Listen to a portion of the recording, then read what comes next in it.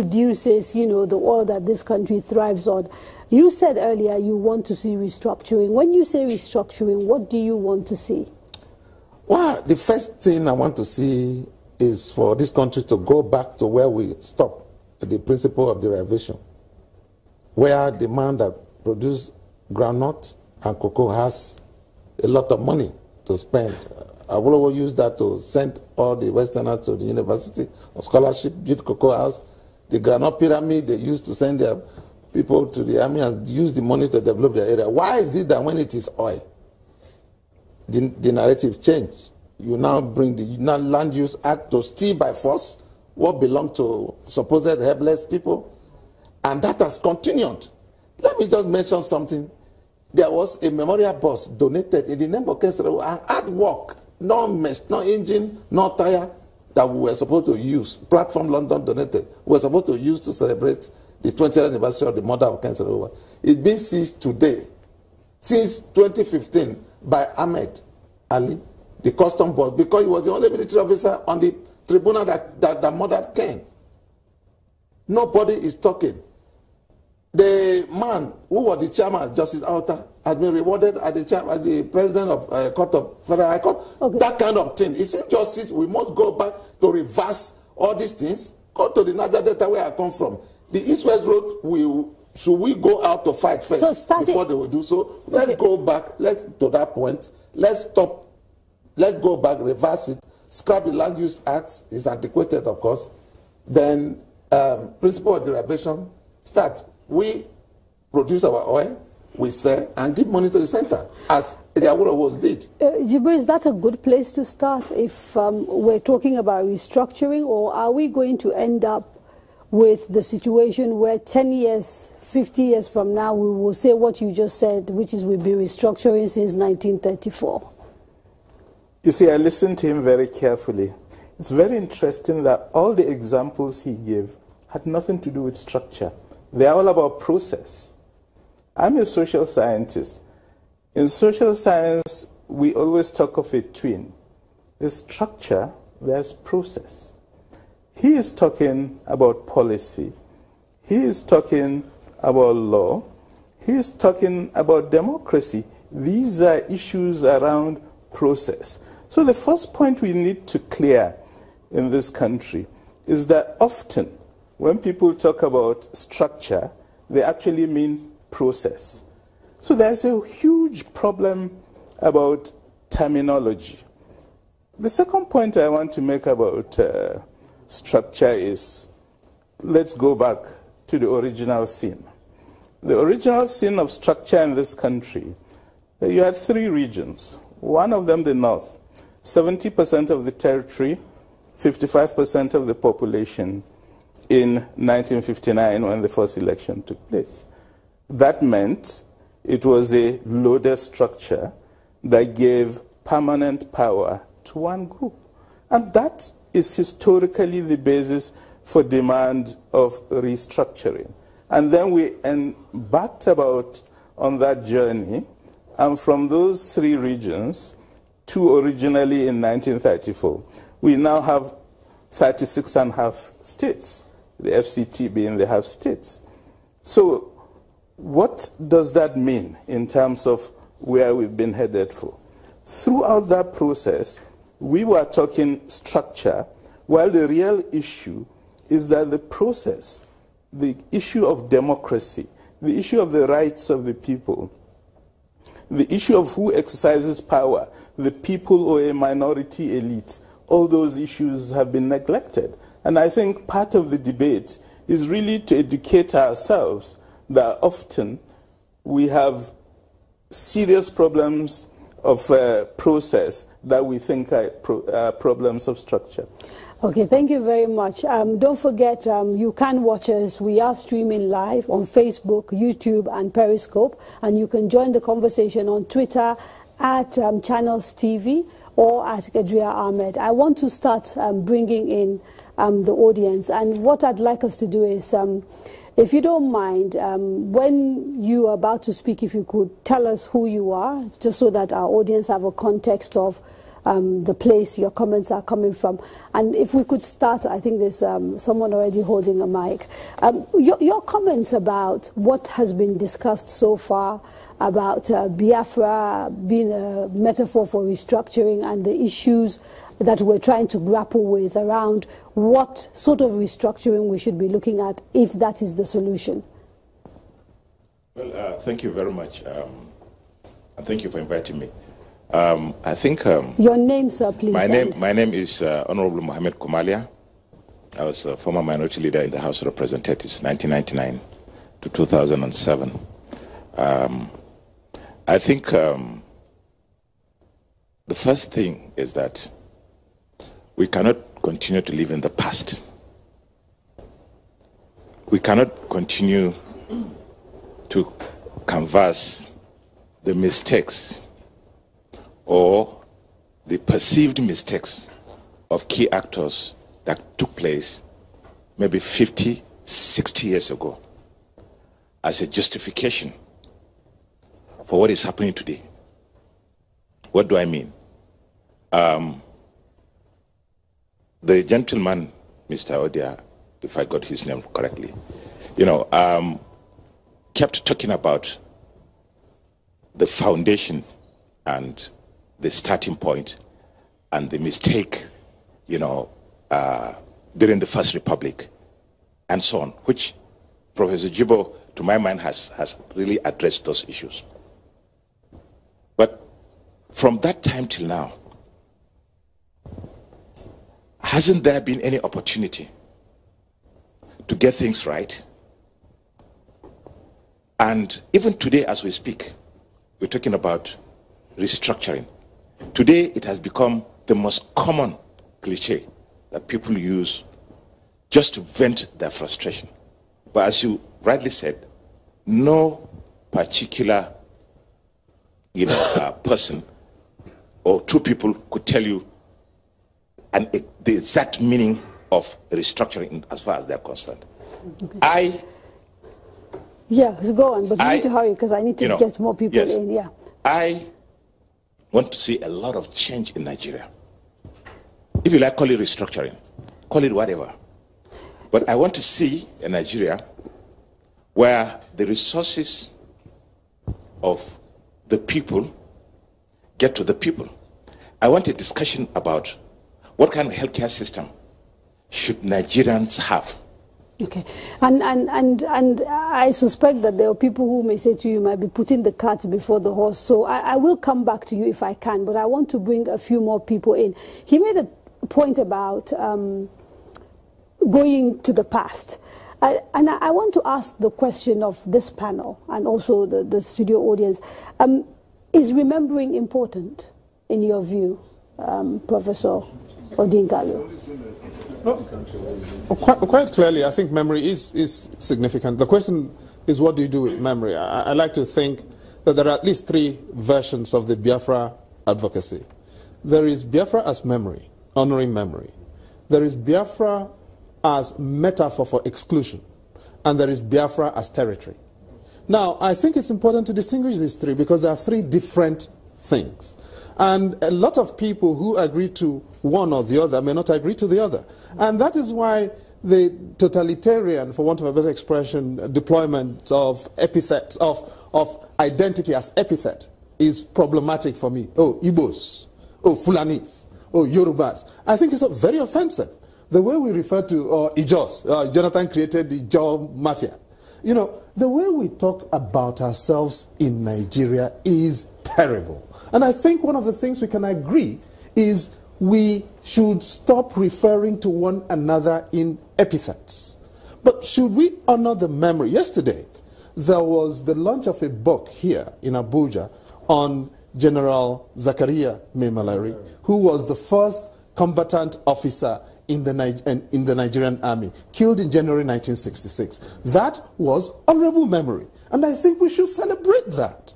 Now, in that context, therefore, I am for Biafra as memory.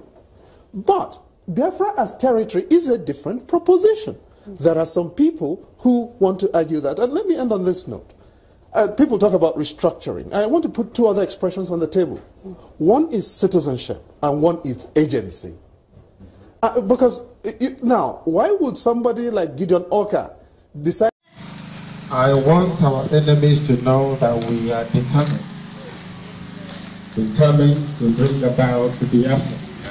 By His grace, not our own power. Yes, because we are mortals, we have no power. Yes, and our man is again, Jack is only Him.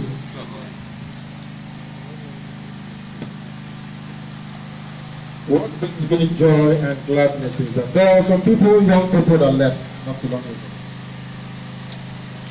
They are having a national youth summit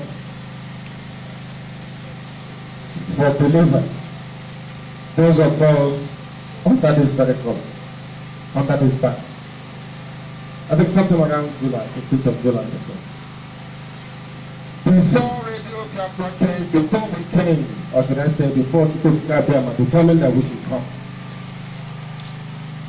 I hardly go out on the road to see people like you, dressed this way, walking about you.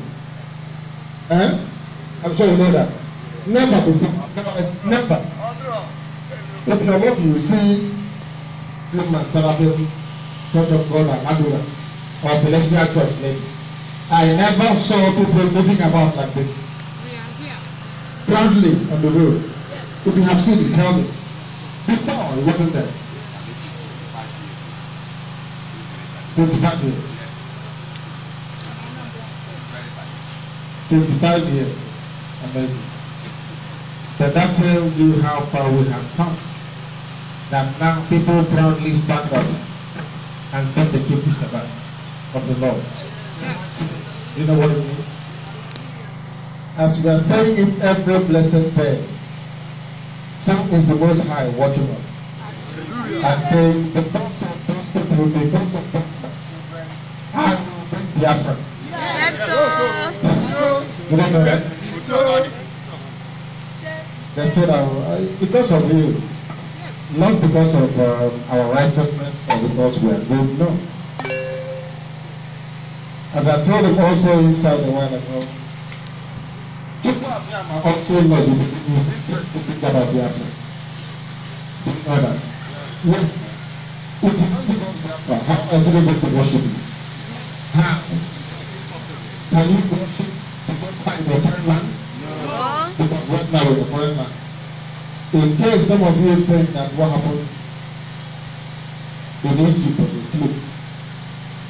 When the children were taken into captivity in Babylon, they also sang the song and said, how can we worship you in a strange land? It's not possible.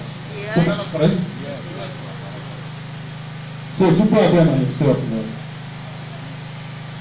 If he wants us to build temples and not churches, to build synagogues for him, then Biafra had better come.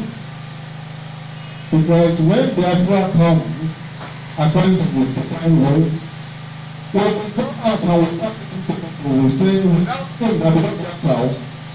Do you understand that? Yes. And there is no stronger message of compassion than that. Yes. The reason why the children of Israel picked up the message of the Most High is because he brought them out from Egypt. Is that not correct? Yes. You must do as you are told. Everything I tell you is a message from heaven. I can't wake up and ask you not to eat. Not to start eating grass. Never. Anything I tell you is how heaven wants me to tell you. Sometimes I go out to listen to advice from people. This very morning, as I was going to the first time, prophets have come to warn me. People I do not know to start listening to the counsel and advice of men. And do that thing that you look at and put in me to do.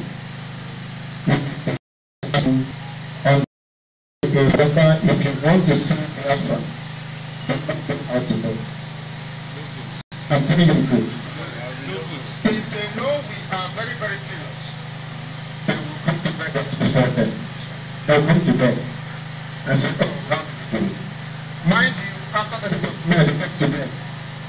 After that 3rd of May, they came to bed. But your government doesn't allow them to come. Especially, they said no. That they should come to CIBOB. That they are the governors of amazing. That they control how the people will see and how they think. Is it true? Can they control the people? It is I believe that the people. Yes. By the grace of the Most High. Not them. On the 8th of November, we put the time of the Bible that will continue here. Say our land. Yes, sir. Yes,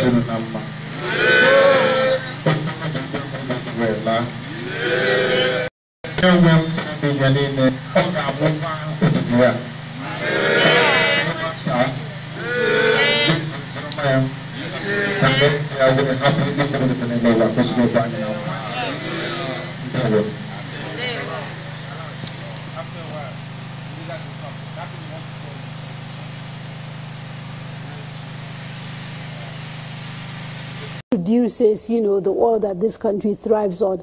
You said earlier you want to see restructuring. When you say restructuring, what do you want to see?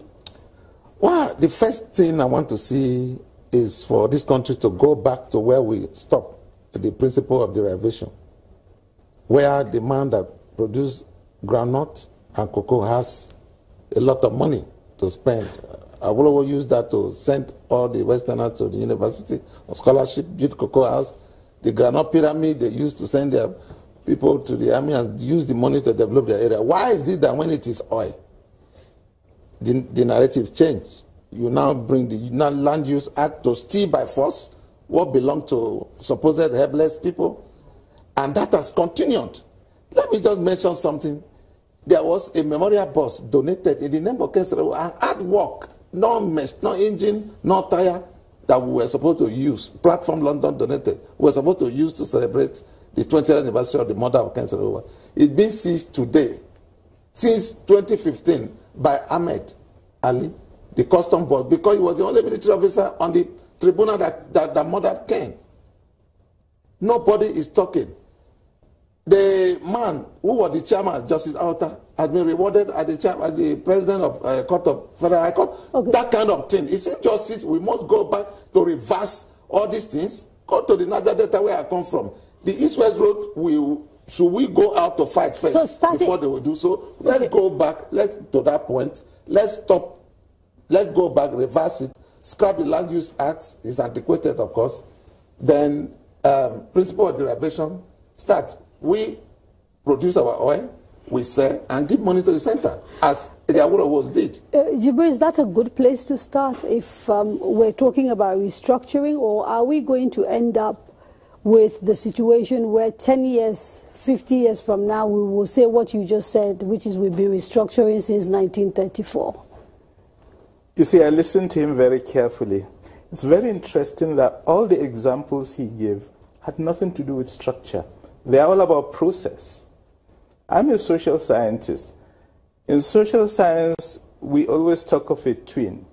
There's structure, there's process. He is talking about policy. He is talking about law.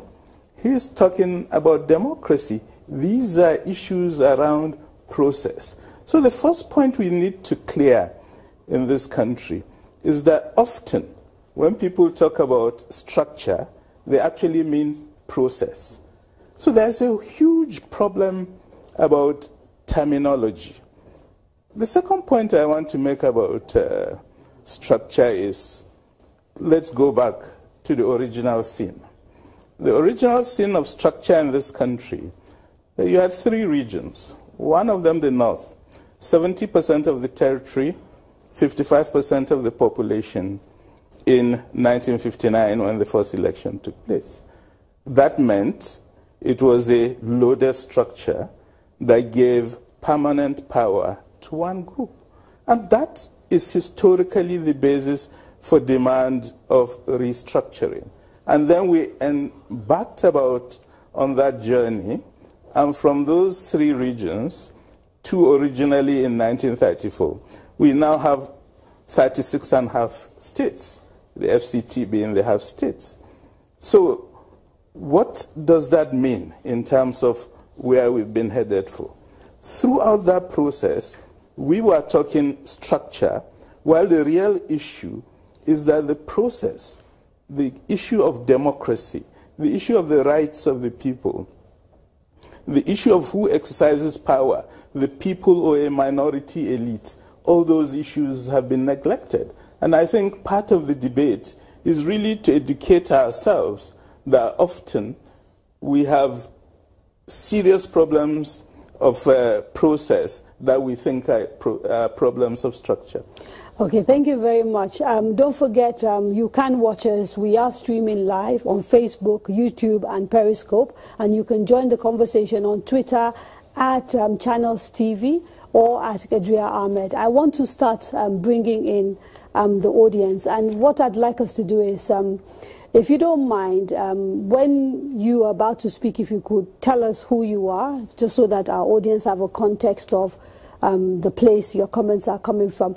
And if we could start, I think there's someone already holding a mic. Your comments about what has been discussed so far about Biafra being a metaphor for restructuring and the issues that we're trying to grapple with around what sort of restructuring we should be looking at if that is the solution. Well, thank you very much. And thank you for inviting me. I think... your name, sir, please. My name is Honorable Mohammed Kumalia. I was a former minority leader in the House of Representatives, 1999 to 2007. I think the first thing is that we cannot continue to live in the past. We cannot continue to canvass the mistakes or the perceived mistakes of key actors that took place maybe 50, 60 years ago as a justification for what is happening today. What do I mean? The gentleman, Mr. Odia, if I got his name correctly, kept talking about the foundation and the starting point and the mistake, during the First Republic and so on, which Professor Jibo, to my mind, has really addressed those issues. But from that time till now, hasn't there been any opportunity to get things right? And even today as we speak, we're talking about restructuring. Today it has become the most common cliche that people use just to vent their frustration. But as you rightly said, no particular person or two people could tell you the exact meaning of restructuring as far as they're concerned. Okay. Yeah, go on, but you need to hurry because I need to get more people in. Yeah. I want to see a lot of change in Nigeria. If you like, call it restructuring, call it whatever. But I want to see a Nigeria where the resources of the people get to the people. I want a discussion about what kind of healthcare system should Nigerians have. Okay, and I suspect that there are people who may say to you, might be putting the cart before the horse. So I will come back to you if I can, but I want to bring a few more people in. He made a point about going to the past. And I want to ask the question of this panel and also the studio audience. Is remembering important in your view, Professor Odinkalu? Quite clearly, I think memory is significant. The question is, what do you do with memory? I like to think that there are at least three versions of the Biafra advocacy. There is Biafra as memory, honoring memory. There is Biafra as metaphor for exclusion. And there is Biafra as territory. Now, I think it's important to distinguish these three because there are three different things. And a lot of people who agree to one or the other may not agree to the other. And that is why the totalitarian, for want of a better expression, deployment of epithets, of identity as epithet is problematic for me. Oh, Igbos. Oh, Fulanis. Oh, Yorubas. I think it's very offensive. The way we refer to Ijos, Jonathan created the Ijo Mafia.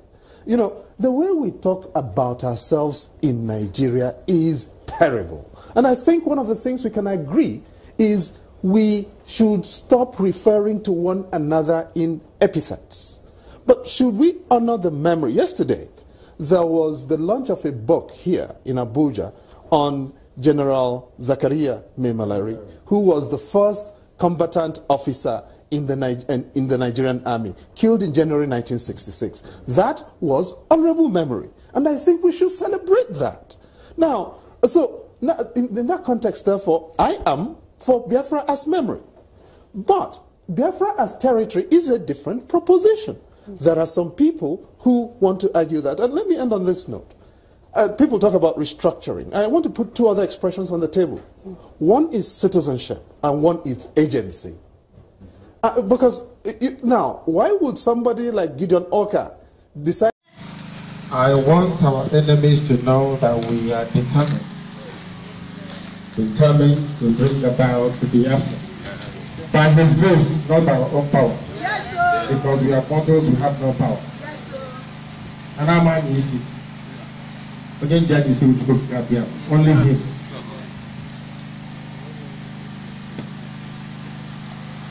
What brings me joy and gladness is that there are some people, young people that left not too long ago. They are having a national youth summit for believers. Those of us under this very color, under this banner. I think something around July, 15th of July. Before Radio Biafra came, before we came, or should I say, before Biafra determined that we should come, I hardly go out on the road to see people like you, dressed this way, looking about food. I'm sure you know that. Never before, never. If you're lucky, you see this man celebrating Church of God like Adura or Celestial Church maybe. I never saw people moving about like this. Proudly on the road. If you have seen it, tell me. Before, it wasn't there. 25 years. 25 years. Amazing. But that tells you how far we have come. That now people proudly stand up and send the Kiddush Shabbat of the Lord. You know what it means? As we are saying it every blessed day, so is the Most High watching us. And saying, because of those people, because of this children, I will bring Biafra. You don't know that? They said, because of you, not because of our righteousness or because we are good, no. As I told them also inside the while ago, people of Biafra also know you first to think about Biafra. You know that? Yes. If you don't think of Biafra, how are you going to worship you? How? Can you worship because by the foreign land? No. Because right now we're the foreign land. In case some of you think that what happened in Egypt was a fluke, when the children were taken into captivity in Babylon, they also sang the song and said, how can we worship you in a strange land? It's not possible. Yes. Is that correct? Yes. So people are there by himself knows. If he wants us to build temples and not churches, to give synagogues for him, then Biafra had better come. Because when Biafra comes, according to his divine will, when we go out and we start meeting people, we say, without him, that we don't Biafra out. Do you understand that? Yes. And there is no stronger message of compassion than that. Yes. The reason why the children of Israel kept the message of the Most High is because he brought them out from Egypt. Is that not correct? Yes. You must do as you are told. Everything I tell you is a message from heaven. I can't wake up and ask you not to eat. Not to start eating grass. Never. Anything I tell you is how heaven wants me to tell you. Sometimes I go out to listen to advice from people. This very morning, as I was going to eat, just time. Prophets have come to warn me. People I do not know to stop listening to the counsel and advice of men. And do that thing that you have appointed me to do. And if you want to see Biafra, don't know how to know. I'm telling you the truth. If they know we are very, very serious, they will come to bed before them. They'll come to bed and say, oh, how do you do it? Mind you, after the rate of men, they came to bed. After that rate of men, they came to bed. But your confidence doesn't allow them to come. Especially, they said no. That they shouldn't come to see IBOB. That they are the governors of amazing. That they control how the people will see and how they think. Is it true? Can they control the people? It is IBOB that owns the people. Yes. By the grace of the Most High. Not them. On the 8th of November, we will put the name of the man that will continue to save our land. Yes, sir.